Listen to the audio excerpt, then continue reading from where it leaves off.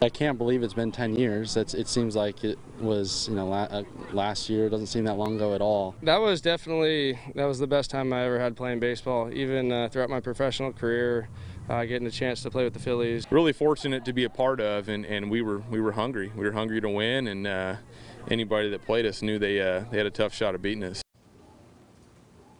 Welcome back to the Bulldog Insider. We're pleased to be joined now by Bryant-Jon Anteola, sports writer at the Fresno Bee. He was on the Bulldogs beat, and in 2008, he covered the team from Biden Field all the way to Omaha. Bryant-Jon, a lot of the players have said when they beat Arizona State in the Super Regionals, that's when they knew that they could win the whole thing. When did it become real from your perspective?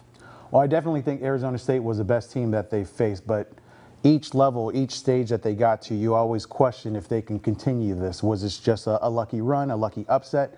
But they kept going. It wasn't until about the second game of the College World Series championship against Georgia that I felt like, oh, they can actually win this, because they lost the first game against them, and then they were down early against them in the second game, but they rallied.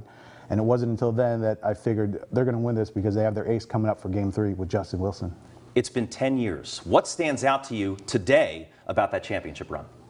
I just think the level of talent and opponents that they were facing throughout, a lot of major leaguers, a lot of pro athletes that they faced during that run, and they beat them all, obviously. And I think it was just a great underdog story, just beating team after team and defying lots of odds along the way. You mentioned underdogs. We've all used the phrase lowest seeded team in any sport to win an NCAA national championship. Do you think what the Bulldogs did is the greatest underdog story in sports history? I do, and I also think it's one of the most underappreciated ones, because if you take a look at where this team started, they lost, or they split a series with a Division I team, or a Division 1A team that was just starting in UC Davis. They were 4 games below 500 at one point. They were just 16-16 in non-conference play.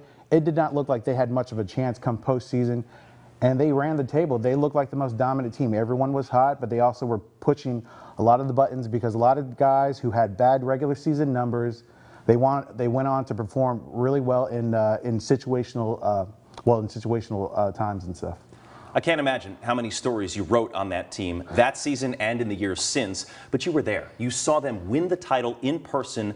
What was that like, to watch the Dogs win all those elimination games up to and including when Steve Detweiler caught the final out? Yeah, it was quite surprising, because we never really knew how long it was going to last. I think we had to buy some clothes, we had to buy, do some laundry in Omaha, because some of us had thought this is just going to be a 2-and-out series for them, and they came out immediately and smoked Rice. They beat North Carolina, and that's when you started thinking, okay, they have a good shot of potentially going deep after starting the College World Series 2-0. And it was just amazing, the beginning of Omaha, the College World Series, when you have the fan bases of 8 different teams plus the local fans there. There's quite a great energy there that it's kind of a match from what I've seen. Where just a lot of guys enthusiastic about their team, about the College World Series in general. There's just a great energy, a great vibe when you're over there. Now, out of all the players who turned pro from that team, only Justin Wilson and Justin Miller are currently in the majors. And Miller's a guy who's been up and down from AAA. Why do you think that is? I think it just kind of it just solidifies the idea that they were underdogs. This was not a team that was full of a bunch of pro talent that was coming in.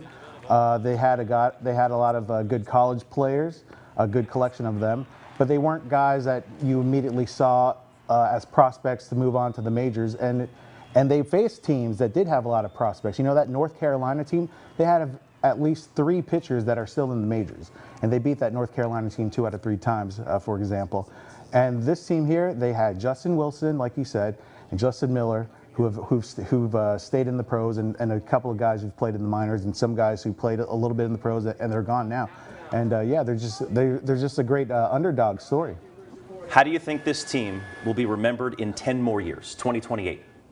I still think this is going to be one of the proudest moments in Fresno State history.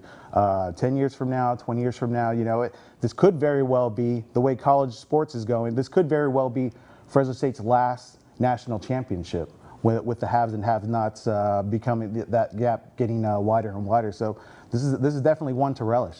That's a conversation for another time. He's Bryant-Jon Anteola. You can read his work in the Fresno Bee. Bryant-Jon, thank you so much for the time today. We appreciate it. Thanks, Andrew.